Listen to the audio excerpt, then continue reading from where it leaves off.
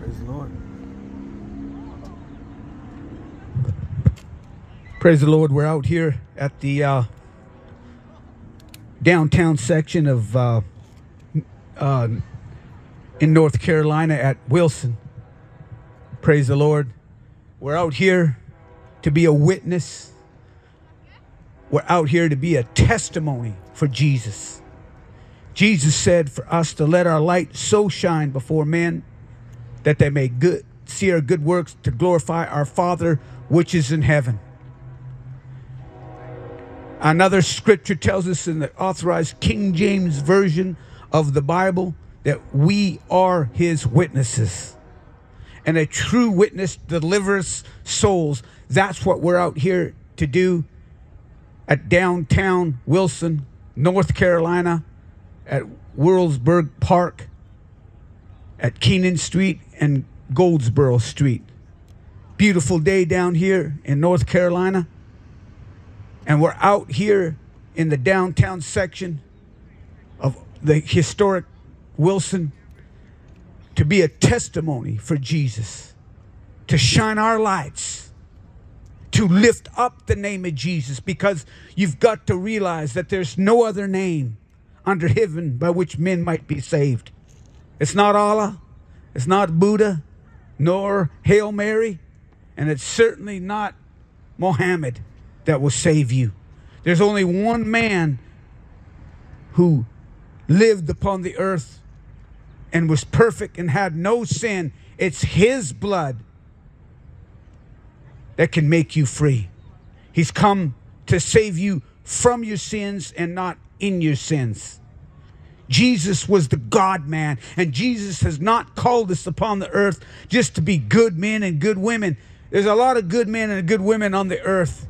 And there's a lot of religious people with piety. But if you want a religious life, then you can choose any religion that you want. But if you choose life, you choose Jesus. And Jesus is the way, the truth, and the life, according to John 14 and verse 6. There is no other way. And if you climb up any other way, the Bible says the same is a thief and a robber. And another scripture says you got to come in through the door. Jesus is that door. He is the good shepherd. And when you come in that door, he will give you a wedding garment. And when you take on his righteousness, your righteousness becomes as filthy rags. There's no other name, my friend, under heaven by which men might be saved. This is the name we lift up today. As Moses lifted up that serpent in the wilderness, even so the Son of Man must be lifted up. Jesus not come to destroy men's lives, but to save them.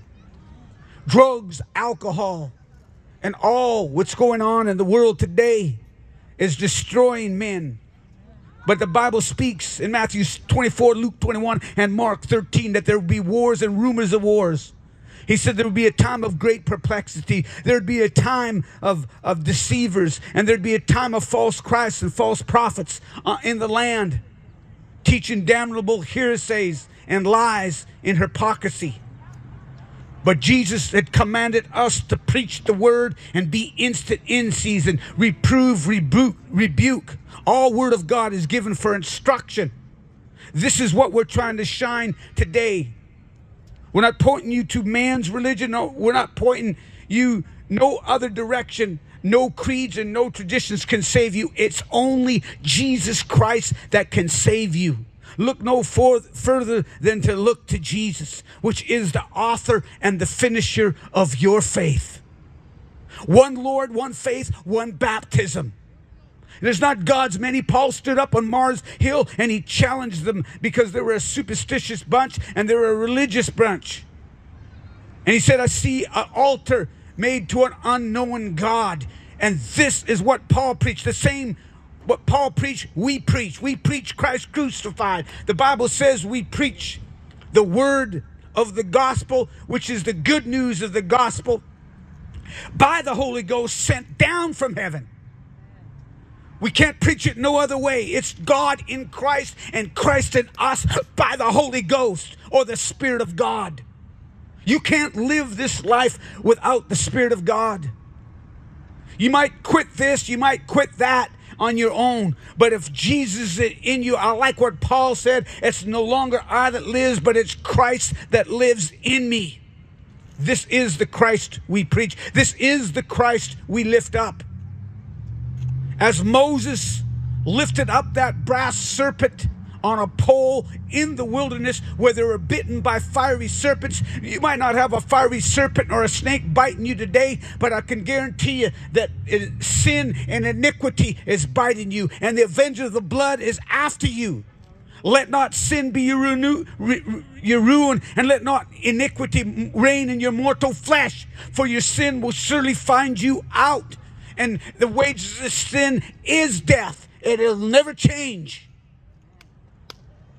But as Moses raised up that brass serpent on that pole in the wilderness, all those that were bitten, you might be bitten by sin, you might be bitten by a deathly disease, you might be in a wheelchair, you might be ready to draw your last breath, you might be getting shot by a gun or a shotgun, or taking your last overdose and pushing that needle into your arm. But if you would look, my friend, you will live. These are the promises Jesus promised us.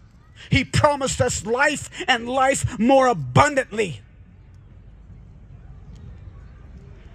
And if we receive him, we receive him who sent him. That's what the scripture tells us. We got no other choice but to trust in the Bible, because he said, though heaven and earth pass away, he said his word will never pass away. Peter said the elements of this earth would melt with fervent heat, but that word in God endureth forever. Jesus was God manifested in his flesh, and he said, in the beginning was this word, and the word was with God, and the word was God, and the same was in the beginning with God. All things were made by him. Who? Jesus. Jesus spoke the word in the world into existence. And he said, if we take up our cross and follow him, that we will obtain like precious faith and eternal life through Jesus Christ our Lord. My friend, it's time. Harvest time. The book of Revelation talks about a time of a harvest. The book of Revelation talks about a time of great woe, a time of perplexity, a time of the seals being unleashed, a time of a trumpet being sounded. Make no mistake about it, the Lord himself shall descend from heaven at the sound of an archangel and the blasting of a great trumpet. These are promises that God's people have got to obtain and lay hold. Paul said, lay hold on eternal life and fight the good fight of faith. We're here to proclaim to you what the simplicity of the gospel is. John 3:16, the Bible states, whosoever shall believe in him shall have eternal life. And did you know the word whosoever means anyone, who, whichsoever, or whatsoever? So the promises is to everyone. Faith is the most powerful weapon that you could have. He that comes to God must believe he's a rewarder of those that diligently seek him. By faith, the elders obtained the promises of God. By faith, Noah, being moved of God with fear, built the ark wherein 8 souls were only saved. It's not many in all, it's few and chosen. I preach that you don't have to die for Jesus. He wants you to live for him. It's a lot harder to live for God in this crooked and perverse generation. And that's the generation that we're in. Jesus said it's a 7 times wicked more generation. A generation of serpents and vipers. Sin and iniquity in the land, but always through time and all the way back to the very beginning, God had righteous people stand up that lived right and walked right, not of their own righteousness. That's not what I'm preaching, creeds and traditions, but praise God, when we take on Christ and Christ begins to dwell in your heart by faith, he will be the liver in you. I'm preaching to you that whosoever will, let him call upon the name of the Lord, and thou shalt be saved. That's a promise to all those that call upon the name of the Lord. Joel prophesied that in the last days, that's these days, upon my handmaids and servants, he'll pour out his spirit. Your young men will see vision, your old men dream dreams. And he's going to pour out his spirit. If we ever needed an outpouring, if we ever needed a touch of God, America needs a touch of God now. America needs to come back to God. That's what we're preaching. Revival. Our sole purpose of being here in Wilson, North Carolina, is to preach about a soon coming revival and an outpouring of God's Spirit, a return to God. Like the Bible says, if my people call by my name, humbles themselves to pray and seeks my face and turns from their wicked ways, he said, then will I hear from heaven. You want to hear from God? You want to hear from heaven? You want to be touched of God? Don't go to a religion. Don't go to man's creeds, but look no further than the Bible, because the Bible is God's word, and God's word is life. Jesus said, my words are spirit and my words are life. Jesus said, the wages of sin is death, but the gift of God is eternal life through Jesus Christ our Lord. I'm preaching to you today a little bit about whosoever. Whosoever liveth and believeth in me, the Bible says, shall never die. That's John 11:26. Acts 10:43, the Bible said, whosoever believeth in him shall have remission of sins. Luke 24:47 says, repentance and remission of sins shall be preached. Why? Because there cannot be a revival without repentance. John the Baptist came preaching repentance and remission of sins, and Jesus came right behind him as John the Baptist had to decrease and Jesus increased. Praise God. You need an increase. You need an indwelling of the Holy Ghost in you to walk circumspectly and walk uprightly. Because you can't live right by yourself. Amen. You need greater is he that's in you than he that's in the world. Simply putting on a dress, or simply, praise God, quitting cigarettes, or simply going to a rehab center and ditching drugs is not going to save you. It's not of your righteousness. It's only by faith in the blood, and whosoever shall call upon the name of the Lord shall be saved. You've got to do something to activate your faith. You've got to call upon him. And when he knows you mean business, he will answer by and by. It's like that prayer wheel turning. He knows those that are his. And as he's passing by, it's time to call upon the name of the Lord. Jesus said in Mark 8:35 that whosoever will come after me, let him deny himself and take up his cross daily. You cannot follow Jesus without taking up the cross. There is a cross. The true meaning of the cross is repentance and self-denial and living for God. Not just living your own life and the one who dies in this world with the most toys wins. No, it's not like that. If you could gain the whole world and lose your own soul, my friend, it wouldn't profit you nothing. No matter what kind of money and what kind of 401k you have, no matter how much land you obtain, and no matter if you're Bill Gates himself or Jeff Bezos that owns Amazon, all the money in the world won't help you. Your money will perish with you. For it's easier for the camel to go through the eye of the needle than for the rich man to enter into the kingdom of God. God rich in mercy. He said in Mark 8:35, whosoever will, there's that name again, whosoever, there's that word, will save his life shall lose it, but whosoever shall lose his life for my sake and the gospel's sake shall save it.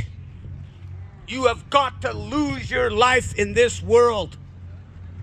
You have got to forsake all. I like what the Bible says. Any man that puts his hands to the plow and looks back is not fit for the kingdom of God. You cannot look back. You cannot look into the world and go back into the world. And Exodus from Egypt to the promised land, many of the people that were traveling to the promised land, or traveling to the land of Goshen, where God had provided a great blessing for them, there rose up a man named Korah, and he was like a false prophet, and he preached to the people to turn back. Would to God that we're back in Egypt eating onions and garlic. No, it's not a time to look back. The Bible says, through the mouth of Jesus, the Bible says, remember Lot's wife. Lot's wife during the time where the angels came down in that wickedness of Sodom and Gomorrah. And that's the nation, and that's the day and time that we're in now. We're in a wicked generation of effeminate. We're in a time where men with men and women with women that Jesus warned us about. No effeminate. Be not deceived. God's not mocked. No effeminate shall inherit the kingdom of heaven. Praise God. Whosoever shall receive one children of my name receives me, and whosoever shall receive me receiveth me, not me, but him that sent me. So if you receive this word that we're preaching today, you're receiving the word of God, then you're receiving Jesus. You're receiving one of God's children. Amen?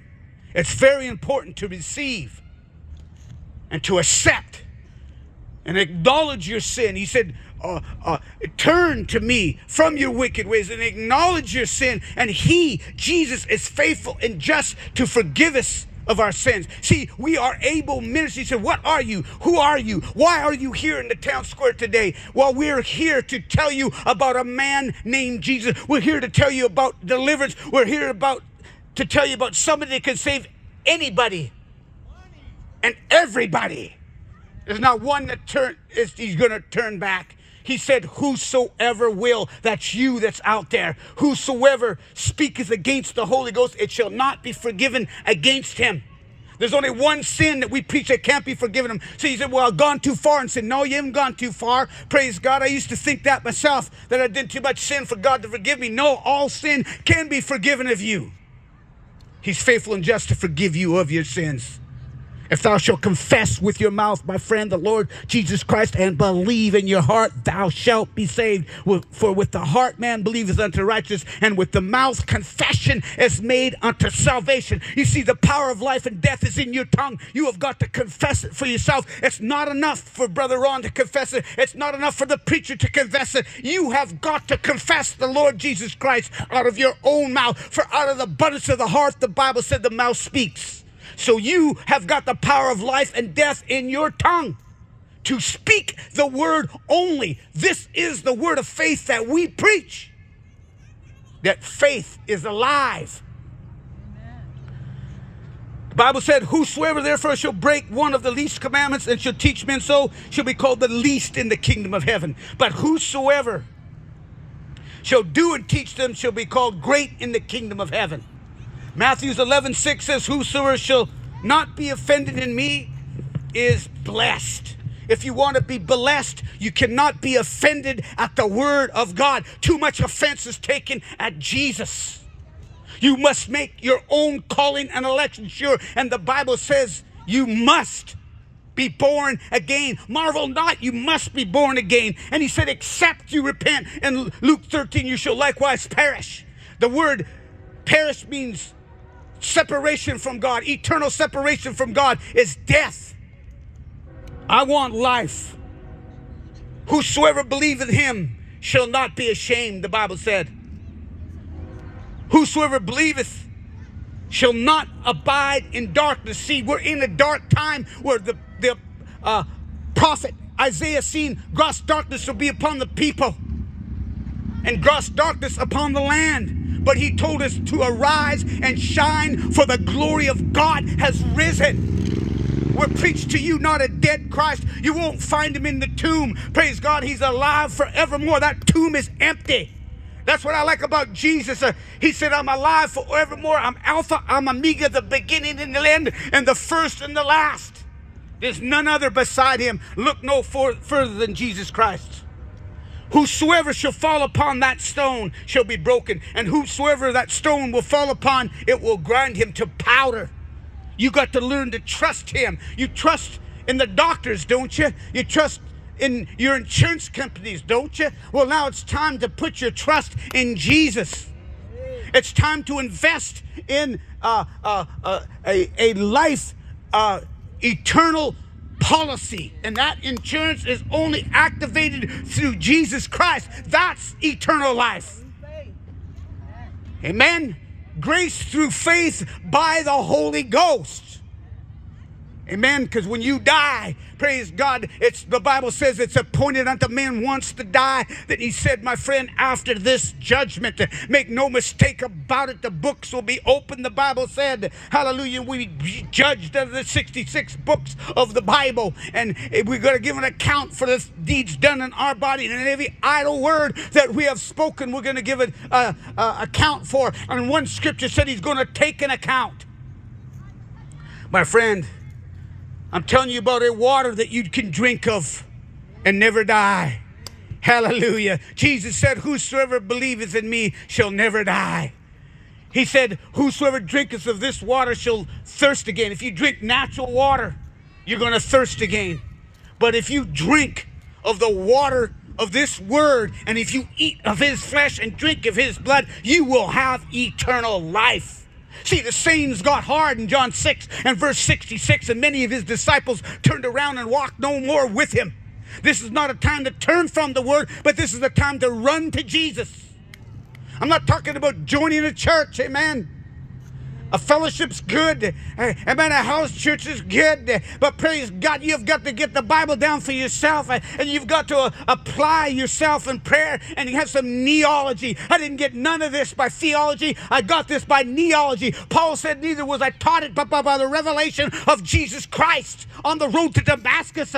Praise God, God has got to visitate America one more time. We need a visitation of the Holy Ghost. We need the angels to come down. We need the power of God manifested again. And he said he would do it in the book of Joel. He said, at times of refreshments, if we hold fast to Jesus, we'll not be ashamed, my friend. But we have to learn obedience through the things that we suffer. Jesus suffered in the flesh. And if you suffer in flesh long enough, you will cease from sin, hopefully. Because the Bible said, he that being often reproved, if you get often reproved, if you harden your neck, you suddenly be cut off, and that without remedy. I want to get to the point where I'm stiff-necked and hard-hearted, but I want to be alive in Christ. The Bible says in Luke 14:33, whosoever be you that forsaketh not all he has cannot be my disciple. A disciple is one that disciplines himself after Jesus Christ. You have got to discipline yourself. You have got to put your flesh down. You have got to crucify your flesh like John the Baptist did. He said, I must decrease so he can increase. Jesus has got to be the increase in your life. If you want revival, get a hold of revival. Revival starts in you. It starts with you in prayer. It starts with you in fasting. It starts with you in crying out to God. It starts in you with true repentance. True repentance means you turn from, and you touch not, you taste not, and handle not the things of this world. Yes, it sounds wild. Yes, it sounds far out. Can you do it? Yes, you can do it. It is possible for you to obtain like precious faith. It is possible for you to obtain eternal life. In Matthew 7 and Luke 6, it talks, whosoever cometh to me and hears these sayings of mine and doeth them, I will liken to whom he is like. He is like the wise man that built his house upon the rock. You see, if you do not build upon this foundation that I'm preaching today, then you're built upon the sand. And I'm here to tell you, Jesus said, there's coming a storm. A storm is going to hit America. Destruction is upon America. The Bible states that all nations that forget God will be turned into hell, my friend. And Jesus warned us in Matthew 7. He said the rains descended, the floods came, and the winds blew, and it beat upon that house, and that house fell, and great was the fall of it, because it was not built upon the rock. He told Peter, upon this rock, not a church, praise God, but on the revelation that God was in Christ, reconciling the world back to him. That's the rock. That's the same rock that they had in the desert from Egypt going to the promised land. That rock is Christ. Jesus. And neither is there in salvation in any other name. His name alone. One Lord, one faith, one baptism in him, by him, for him. Let us all be subject to the high power, Romans 1 says. 1 John 4:15 said, whosoever shall confess that Jesus is the Son of God dwells in him and him in God. See, you have got to confess. You got to learn the ABCDs of Jesus Christ, the basic. The Bible stands for the basic instructions before leaving earth. We have got instructions in the Bible, in the prophets, in the words of the Lord. We have got a map set out before us. And if we follow them, it will lead to the celestial city, where there's no more sin there. I like what the scripture says. The angel said in the book of Revelations, we overcame him, who? The devil, by the blood of the Lamb and the word of our testimony. The testimony of the Lord is sure. The Lord knows those are his. And we got to trust in the testimony of the blood of the Lamb. And we have got to take it for ourselves. It's not enough just for your brother and sister to confess it. You have got to do what the scripture says. You've got to confess that Jesus is the Son of God and believing you might have life in his name. That's what the scripture says in John 20 and verse 30. But these scriptures are written that you might believe that Jesus is the Christ, and believing you will have life through his name. I did. I took Jesus as my Savior, and those dead brain cells I had, God resurrected my mind. Hallelujah. He set me back on my feet. Praise God. He healed my lungs. He saved me. He touched my body, and he told me to run. And hallelujah, I'm out here running the race for Jesus now. And you could do the same too if you learn to take up your cross and follow him. You want to be that wise man? Well, the Bible said the wise man, he that winneth souls, is wise, my friend. We have got to be able to stand up against ridicule. Amen. We have got to be able to stand up with men, say false lies and tell people about us and falsely. We have got to be able to pray for our enemies, and we've got to be able to love our enemies. We have got to do like Jesus said, learn to turn the other cheek. Amen. That's what a true disciple is, and that's what a true Christian is. Mark 3:35, whosoever shall do the will of God, the same is my brother and my sister and my mother. You're my brother, you're my sister, if you hear the word of God and you do it. See, it's hard to do the word of God. We're not just preaching the word of God to you. We're trying to live the word of God. We're trying to implement the word of God and let Christ live in us. That's the difference. Amen. And when you got the helper, the comforter, which is the Holy Ghost, John 14, 15, 16, Jesus said, I'm the Spirit of truth and I'm the comforter.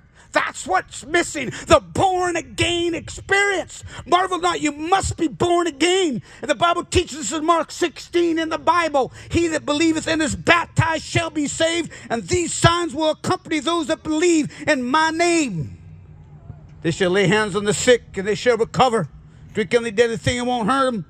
They shall take up serpents, and they shall cast out devils and speak in other tongues. We believe in the baptism of the Holy Ghost. The same Peter, Paul, and John had the same experience they had in the upper room. That's what we believe. Amen. And you could have the baptism of the Holy Ghost, my friend, and fire.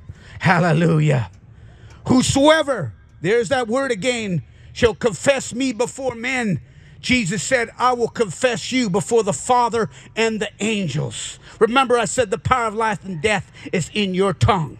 So if you take a bold stand for your confession, Jesus will acknowledge you and he will test you. You'll be tested and you'll be tried as fire. I had a dream about one time, and this brother was standing there with me, and this man was hammering a slab of gold with a hammer, and he was beating the hammer. And the brother said, "No, he's gonna destroy the gold. He's gonna mar the gold. The gold is not gonna be good anymore." And I said, "No, watch what he's gonna do." And after he was finished with that hammer, he beat the gold till it was transparent gold, the same transparent gold that's in heaven. Your gold as tried by fire, my friend, purified 7 times in the furnace of affliction. I've chosen you, the Lord had said. That's what the scriptures tells us. Amen. Revelations 20:15, whosoever was not found written in the book of life was cast into the lake of fire. So I'm preaching to you today, either you're in or you're out. Either you're saved or lost. There's no gray area with God. The Bible said, make your calling and election sure. I like what Elijah said, and Moses said, those that are on God's side, let them stand up now. You have got to stand for something, or you're going to fall for every evil work that's in this generation and in this time now of all the evil work and all this HBO and this Showtime and all this lust of the flesh and the pride of life is not of God. He said, submit yourself to God and resist the devil and he'll flee from you. That's what the word says. And he warned us that whosoever loveth and maketh a lie shall have their part in the fire that burns with brimstone. Acts 13:26, whosoever among you feareth God, to you is the word of this salvation sent. If you fear God like Noah did, feared God and built the ark, because he knew of the impending judgment of come. See, the book of Ezekiel says, if we as a watchman that's upon the wall, if we see the sword come and don't warn you, he said that upon our hand would require the blood. We warn you that you sin not. We warn you that an impending judgment is coming to America, and we implore you to repent, knowing the terror of the Lord. We persuade men, the Bible says. That's our job as the watchmen on the wall. We're not dumb dogs that cannot bark. We barking loud today, and praise God, we want you to make your calling and election sure. And if there's one name that you can name when we're done here tonight, it should be the name of Jesus. Whosoever among you feareth God, to you is the word of this salvation sent. You're heirs of salvation, the Bible says. I like what Jesus said. He said he's a joint heir of Christ. He's the Son of God. And we cry, Abba, Father. He is our Father. And you might be backslid. Praise God. You might have started out with God and started out with good intentions, but you've grown cold and lukewarm here. We could fix that by anointing you with oil and casting out the devil. If you've taken on some baggage since you got saved, that all could be fixed in a moment of time. It don't take all day. Praise God. Hallelujah. We just got to lay hands on you. We believe in laying hands on you, anointing with oil, and the prayer of faith will save the sick. If you committed any sins, they shall be forgiven of you. It's that simple. Amen. Amen. Hallelujah. James 4:4 says, whosoever therefore will be a friend of the world is an enemy of God. I do not want to be an enemy of God. I want to be like Abraham. I want to be a friend of God. You do not want God and Jesus on against you. You want God for you. We got enough opposition in this land. We're facing the mark of the beast. We're facing a great trouble that's upon the land. We're facing famine. We're facing wars and rumors of war. We're facing the sea and the waves roaring. We're facing pestilence. We're facing the four-sword judgment of the book of Revelations chapter 6. So it's time to be covered with the blood. It's time to have a shield of faith around us. It's time to have a hedge of protection around us like Job had. Whosoever believeth that Jesus is the Christ is born of God. I'm preaching to you that you can be born again. It's not just enough to confess the Lord with your mouth and say a sinner's prayer. That's good. That might be a start. The Our Father which art in heaven might be a start. Reciting the Psalms 23 might be a start. But ultimately you must be born again. Nicodemus was a ruler that came to Jesus by night, and he told Jesus, marvel not, you must be born again. That which is the flesh is flesh, but that which is the spirit is spirit. You see, when you become born again, my friend, you start your walk with Christ, and all things become new.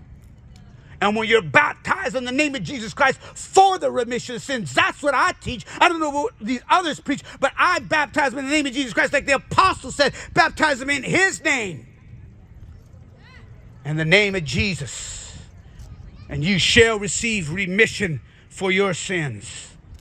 Whosoever shall call on the name of the Lord shall be delivered. Joel 2:32. You do well to read the prophecy of Joel, because there is coming a revival. I like what the book of Malachi says, the Lord whom you seek. Many of you that's out there watch these videos, and many of you hear the word of God, but it's not enough just to hear the word of God. You've got to do it. You've got to live it. You've got to act upon it. For the 5 wise and the 5 foolish, the only difference was the 5 wise activated their faith, and they stepped out by faith, praise God, and they responded to the cry of the bridegroom. Respond to the cry of the bridegroom today, for the bridegroom cometh, go ye out to meet him. Make no mistake about it, Jesus is coming back.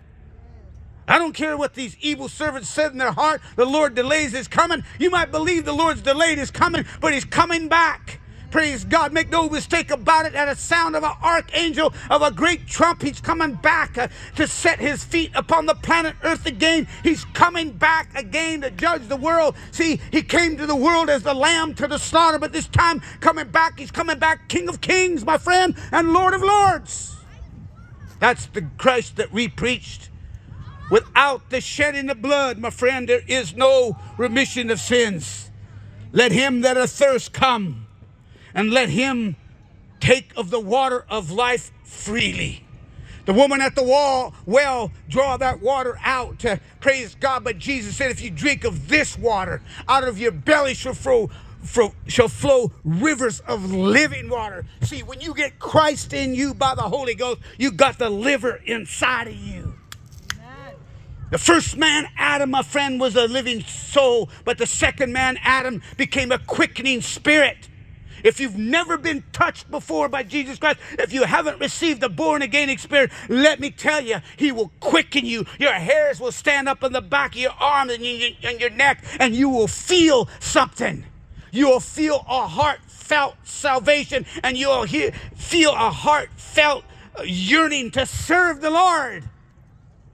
That's what it's all about, my friend. Serving the Lord in gladness. Make no mistake about it.